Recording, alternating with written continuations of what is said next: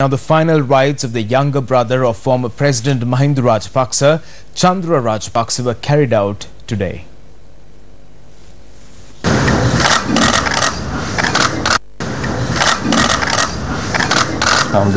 The President arrived in Veerakatiya, Madamulana to pay his last respect to late Chandra Rajapaksa today.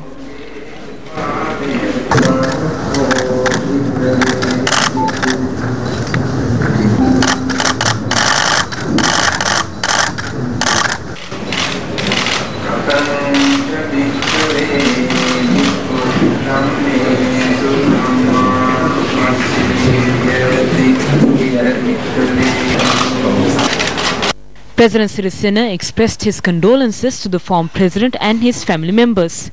He also held a cordial discussion with former President Mahinda Rajapaksa and former Speaker Chandra Rajapaksa.